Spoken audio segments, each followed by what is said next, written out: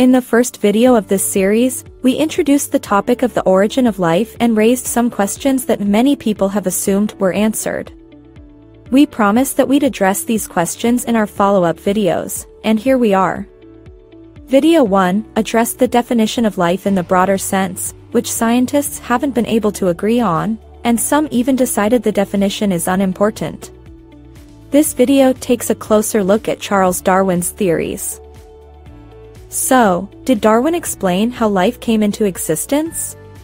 Darwin's theory of evolution aims to explain how different species of organisms arose and developed from a common ancestor through natural selection and random mutations. These mutations occurred during reproduction of new offspring.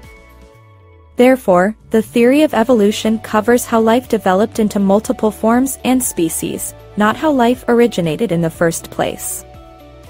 Even with the assumption that all creatures are descendants from a single common ancestor, that very first living organism couldn't be developed through biological evolution because biological evolution requires biological reproduction. Interestingly, Darwin himself avoided discussing how life first came into existence. Firstly, in 1861, in the third edition of his book The Origin of Species, he stated that it is not a valid objection that science, as yet, throws no light on the far higher problem of the essence or origin of life. Secondly, on March 29, 1863, he sent a letter to his close friend Joseph Dalton Hooker, saying, "It is mere rubbish thinking, at present, of origin of life. One might as well think of origin of matter." So, if evolution's mechanisms like random mutation and natural selection are not applicable when it comes to the origin of life, what should be? Abiogenesis. Abiogenesis is defined as the origin of life from non-living matter. To construct any convincing theory about abiogenesis, we must take into account the conditions on Earth about 4 billion years ago.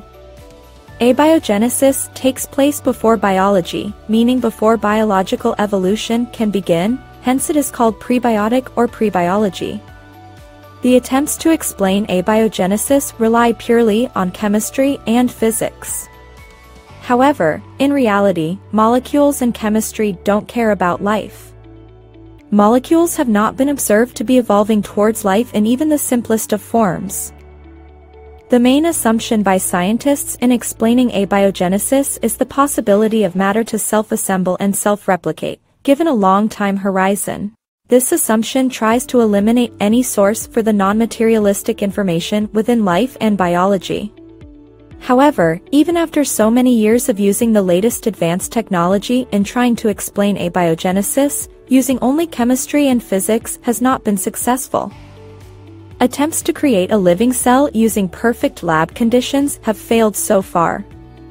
Needless to say, it has never been observed in nature that a living thing can evolve from non-living matter. Let's wrap it up.